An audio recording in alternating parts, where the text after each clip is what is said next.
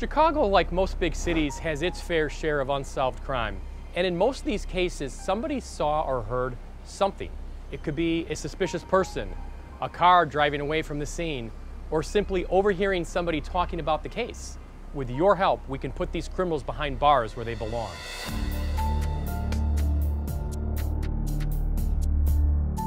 Here in Chicago, we have too many unsolved murders. We need your help.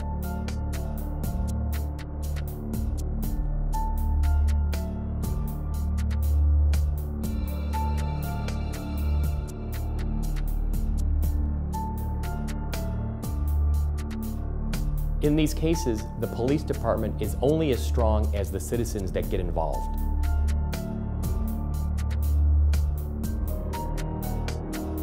Oftentimes, all the detectives need is a tip, a start. Somebody to call in and say, I saw something. Any little information that you know can be the impetus to solve the entire case.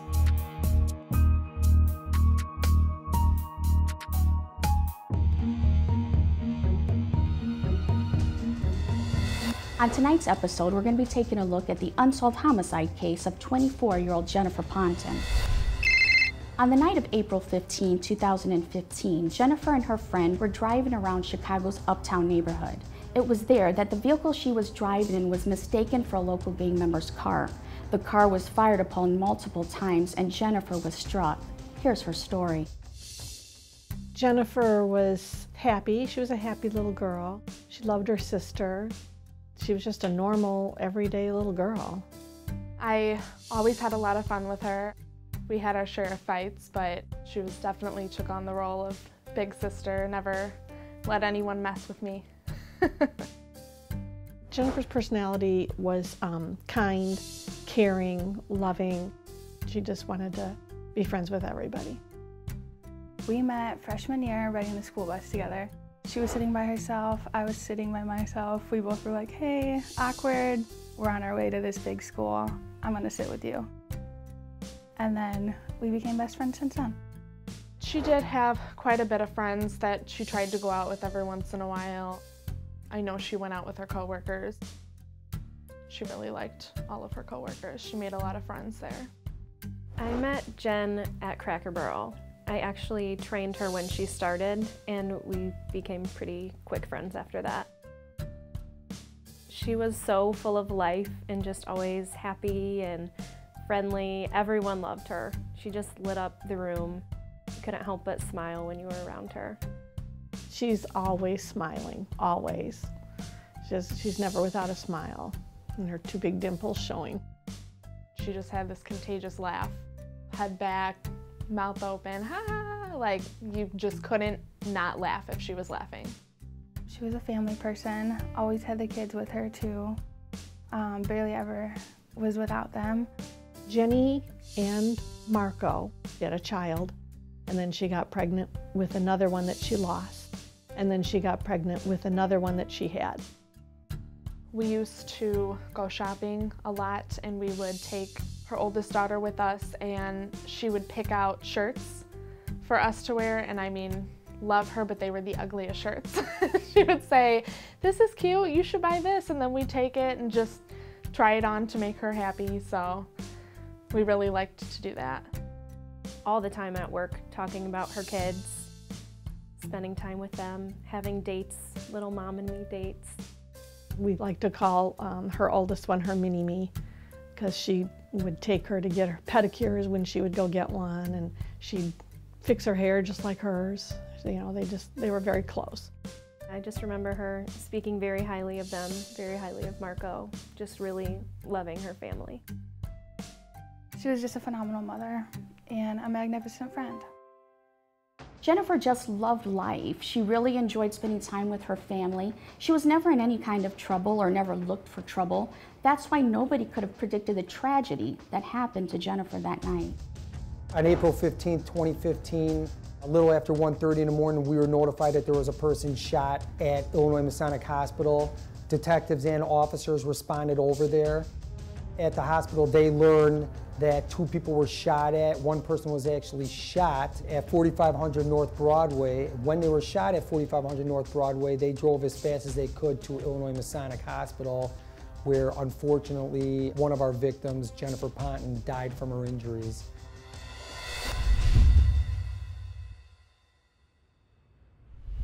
Have you been in an accident? Have you been the victim of discrimination or had your rights violated? Have you been injured? If so, the lawyers at Hale Law would love to talk to you. We offer a free consultation. Call me, Andy Hale, 312-870-6926. 312-870-6926. I look forward to talking with you about your case.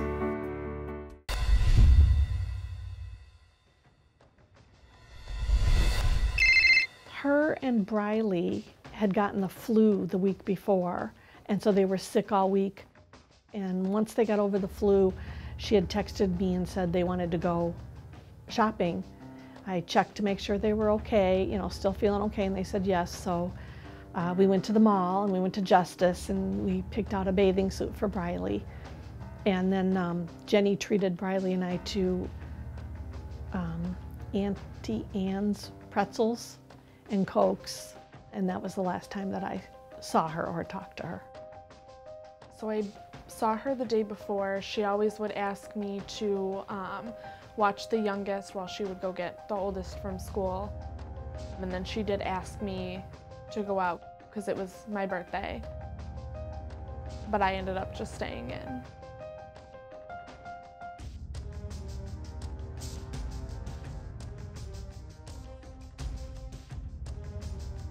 She had went to her friend's house and they ended up going to Chicago, which is a mystery to all of us, why Jenny would go all the way to Chicago.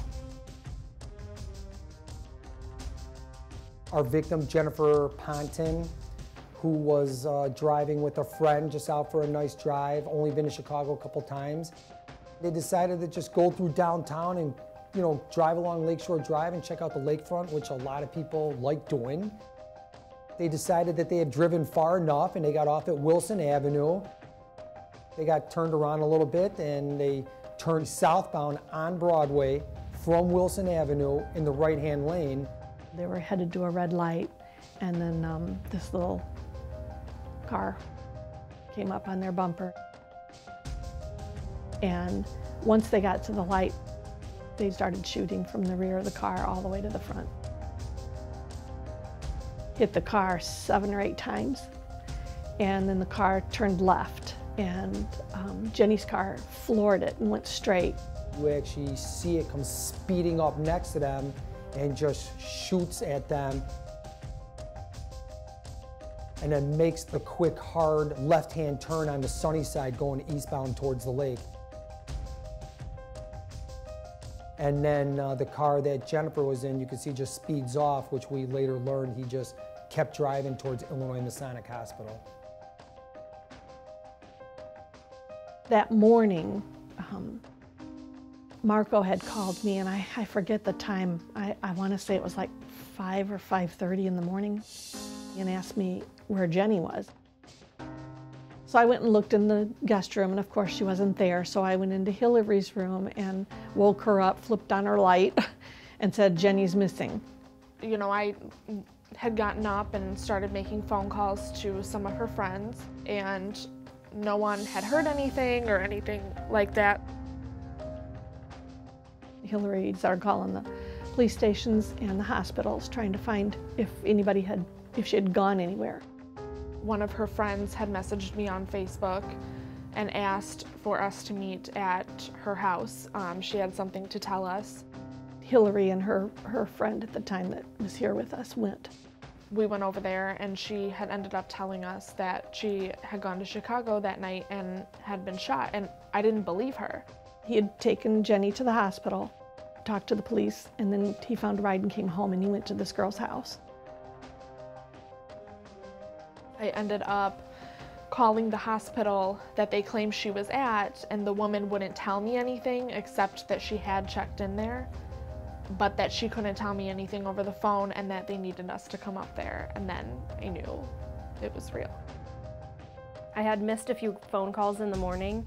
I didn't return them, and then I got to work and people were asking me if I had heard about it, if I had heard what happened to her, and of course I had no idea what they were talking about. So I returned the phone call of a friend that had called me, and I missed the call. And she just told me what happened. I don't think I fully processed until a few days later. This incident happened April 15th, 2015, a little after 1:30 in the morning, and unfortunately Jennifer was shot in the head and died from her injuries. And you know, it's just really a shame. You know, wrong place, wrong time, and mistaken identity, unfortunately.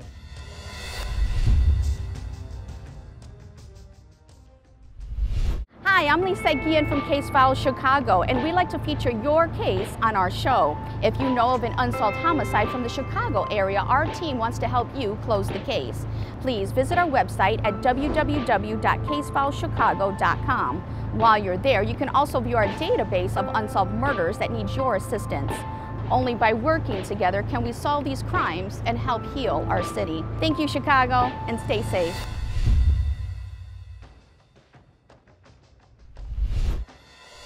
On April 15th, 2015, a little after 1:30 in the morning, we were notified that there was a person shot at Illinois Masonic Hospital.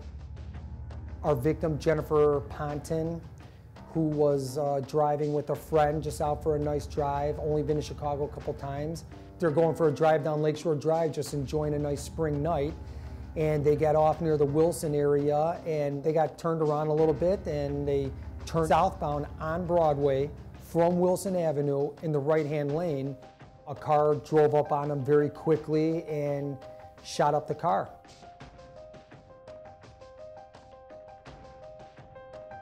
When I called the hospital and they had told me that she was there, I immediately started screaming because I just thought it couldn't be real. I was just so hysterical. I ended up calling my mom and telling her this happened and to get ready because we were going to come pick her up and go to the hospital. I was hysterical. I could barely speak. I screamed hysterically into the phone.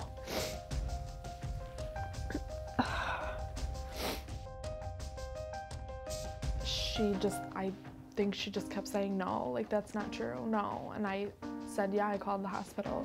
They checked her in. With this situation, it's a little bit interesting because Jennifer was in the passenger seat of the car. Her friend was driving the car, and once the shots rang out, he actually drove straight to the hospital. So it took a few minutes for the officers and the detectives to find out what had actually happened until they showed up at the hospital. We picked her up, and then we all drove up to the hospital. We headed for Chicago after that. It was Hillary and I and Marco, and we went straight to the hospital. The police were waiting, of course, and grabbed Marco and started questioning him. And they took us to another room. Long story short, some detectives came in with her wallet, some of her belongings, and asked us if this was her, and we said yeah, and that's when they told us that she had passed away. The whole thing was just shocking to me. I mean, once you hear something like that, it's like there's a million questions. Why was she there? What was she doing? Who was she with? Who would do this? So I think that kind of was what was going through all of our heads at that point. This incident happened April 15th, 2015, a little after 1:30 in the morning. So what happens is a midnight detective goes out, and midnight detectives don't normally hang on to their murders or their scenes. It's passed off to a day detective. So when I came in at 7 o'clock in the morning, I was told what was going on, and the case got assigned to me, and I immediately went out to the scene, which was 4500 North Broadway in the Uptown area, and met with the detective. I relayed the news to my manager because she actually was asking about it as well, and she just instantly broke down. So It was very hard at work. Everyone was definitely affected by it. I think about her every single day, not one single day.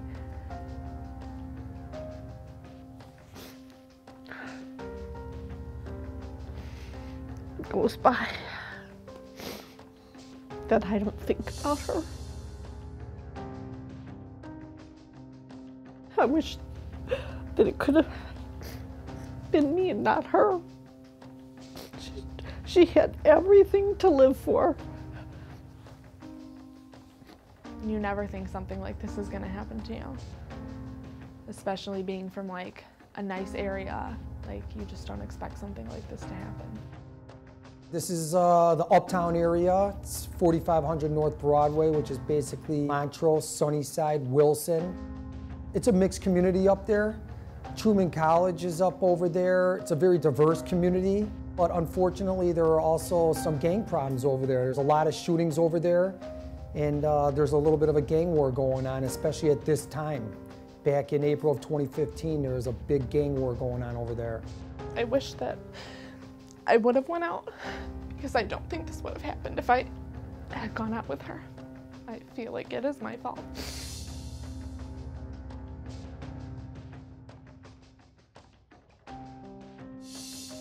She wanted to go out and had really nobody to go out with her, so she had asked me, you know, to take me out for my birthday, and I just didn't want to go.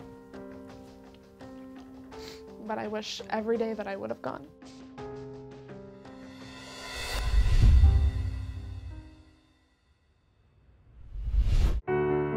Have you been in an accident?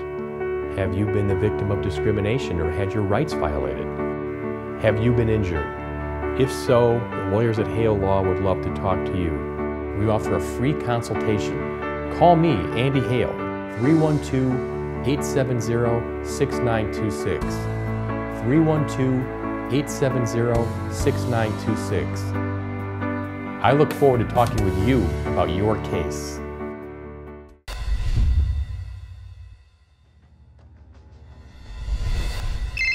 On April 15, 2015, a little after 1:30 in the morning, we were notified that there was a person shot at Illinois Masonic Hospital. Our victim, Jennifer Ponton, who was driving with a friend just out for a nice drive, only been to Chicago a couple times. They're going for a drive down Lakeshore Drive, just enjoying a nice spring night. And they got off near the Wilson area and they got turned around a little bit and they turned southbound on Broadway from Wilson Avenue in the right-hand lane. A car drove up on them very quickly and shot up the car. She clearly had been scared to have bullets flying past your face and then eventually shot and killed. They took my sister, my best friend.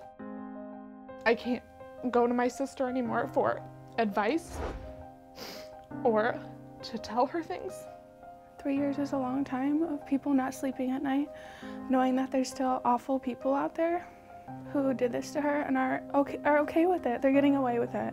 They're going on with their everyday life, acting like everything's fine, when there's 2 little girls here in town who no longer have their mother. Well, we've come up with a pretty good theory as to what we believe happened, you know, from interviewing people, which led us to believe who might be responsible for this.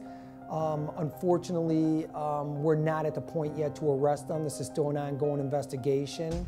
Our strong belief is that she was mistaken for some wannabe gangbanger rapper who was posting online and taunting a rival gang over there.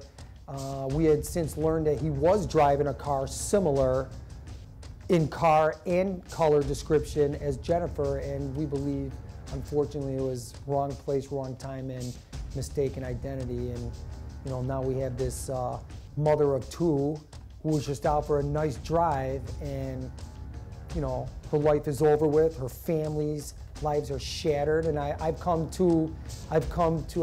with Sue numerous times on this, the mom. I've kept in touch with her.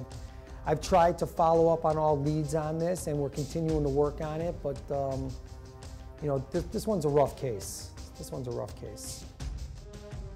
It would mean everything to get justice. I mean, obviously, we're never gonna get her back. I think it means a lot for all of us and for her children, for her family, to not have these people out in the streets. We don't know who they are or what they're doing. For me personally, I just don't want this to happen again. I don't want somebody else's mother to be taken, someone else's child to be taken. It's horrible. I hope, I pray that if somebody knows anything, that they would either call the police department, the detectives, or this show, and give them any information, even if it's something you don't think is significant. You never know. It just might be that one little thing that will change the whole thing. We're looking for help on this from anybody from the community. Maybe you were one of the individuals in the car that you didn't know what you were getting involved with. These cars were traveling southbound on Broadway from Wilson, heading towards the Target, which is Sunnyside. The offenders fled eastbound, which is a left-hand turn on Sunnyside, going towards the lakefront. My daughter was 2 at the time when this happened, so it's really hard from both perspectives, thinking from the child's perspective, I don't have a mother anymore, and as a mother, knowing your baby is gone. That's something I still struggle with. It makes me hurt more to think that,